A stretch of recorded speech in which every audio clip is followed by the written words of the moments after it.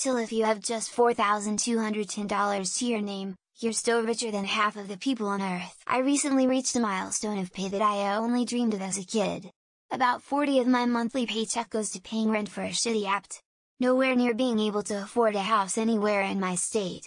I am so lucky to be where I am, no debt, college or otherwise, and still stuck with garbage living conditions and no way to own in sight.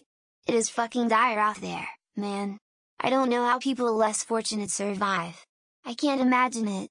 Don't think I would be strong enough. I hope we can all work to make things change for the better in the future. I remember the dog whisperer guy talking about how confused and amazed he was that he could buy a big gulp cup or whatever. I just refill it as much as he wanted. I mean shit, some people in the world would be amazed I can go to my sink and turn on drinkable water. Buy a fishing license once and catch fish to eat. It's almost depressing to know that even though all our basic needs are met we still are unhappy.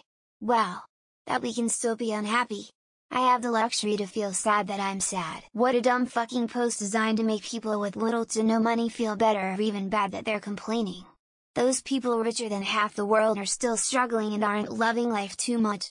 Stop trying to sell the idea that being a fraction of a % wealthier than the literal poorest half of the world full of context means anything. Shit, I have $150,000 in my savings account that makes me richer than most people on Earth, including more than half of Americans don't have at least $2,000 in their savings.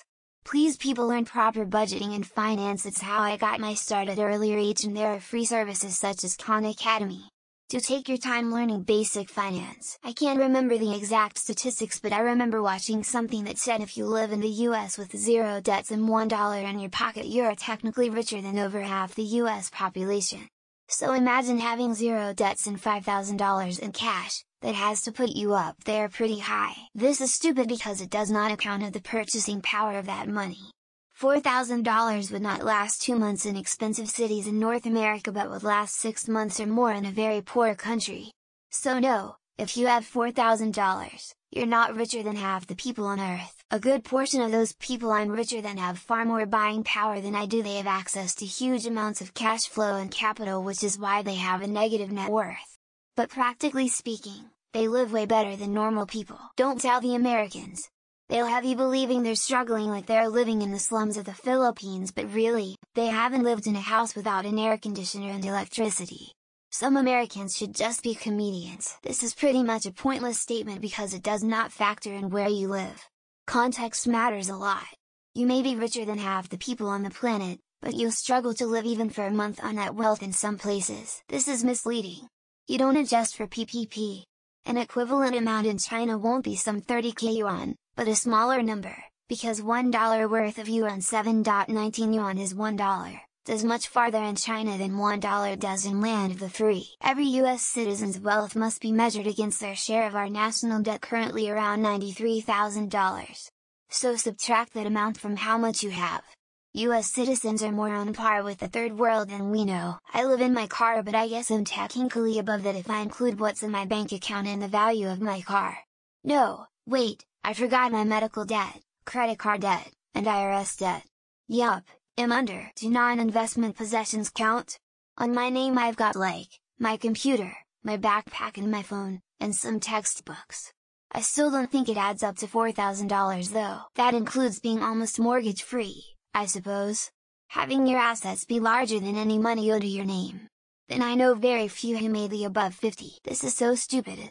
If you buy a sandwich for $10, you're probably paying more for a single meal than 80 of the planet.